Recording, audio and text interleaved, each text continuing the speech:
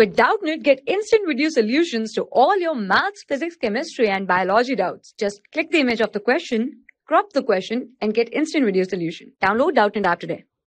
Hello everyone. The question that is given over here is lung tuberculosis is caused by. So the first option is Pseudomonas aeruginosa.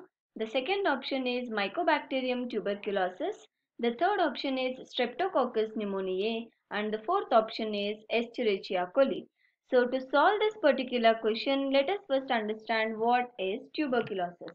Tuberculosis is caused by a type of bacterium called as Mycobacterium tuberculosum or Mycobacterium tuberculosis, and it spreads when a person with active tuberculosis will sneeze or cough.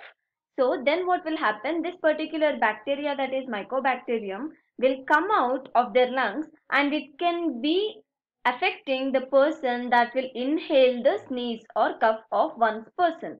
So this tuberculosis is a very serious disease that can cause the respiratory tract and lungs to form a failure. So now let us see which is the first option. The first option is Pseudomonas aeruginosa, and this particular bacteria is responsible for causing urinary tract infections, respiratory tract infections, etc. And now let us see the third option, that is Streptococcus pneumoniae.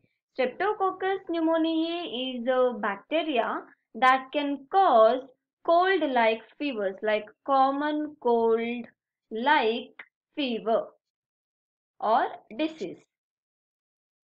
And the last option is Escherichia coli, and it is the most common bacterium that is present in the lower intestine of all humans and most of the mammals or warm-blooded organisms. So for this question, the answer is Mycobacterium tuberculosum. For class 6 to 12, IIT JEE and NEET level. Trusted by more than 5 crore students. Download Doubtnut app today.